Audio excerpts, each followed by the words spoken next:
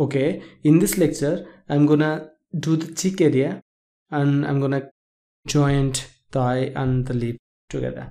So let's do it. I'm gonna select this as loop here and this extrude, offset it bit, offset till the nostril top area. I'm talking about this area, nostril top area. This loop should be there. Just aligned it properly. Go to side view and wow, great. Just we need to bring this area little forward for this shape here. Okay, then again I'm gonna extrude for the second time. Extrude and offset again, and again lined off. Just line up this vertex. Okay, I have to adjust all this. Put this here, here. Always try to spread all the vertex position. Always try to average their position so that the polygon density would be properly distributed.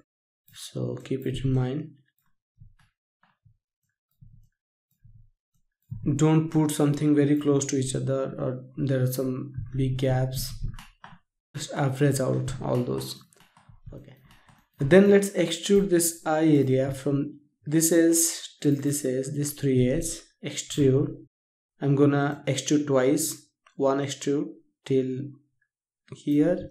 Go to the side view, just move them forward a little bit and just vertex them, adjust them like this. Then again extrude and move. This time I want this is straight. For that, just scale it in a particular axis.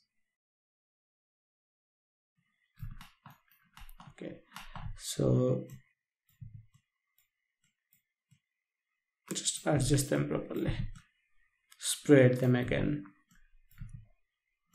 You can bring this as loop here. You can average those.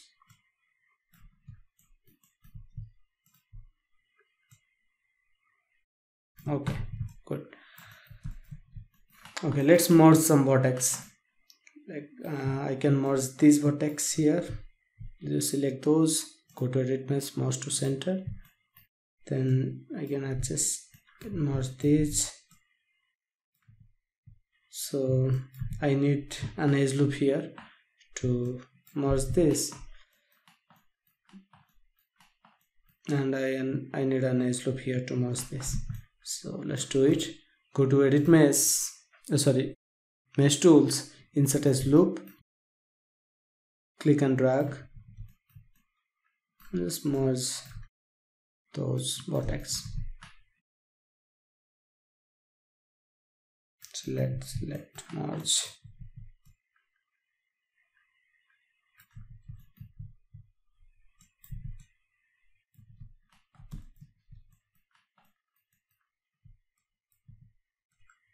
This area should go back.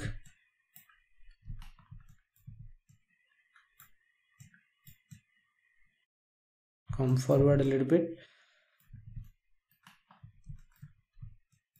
Okay, you can see we are getting to the shape of a human face. So that's it for this lecture. See you.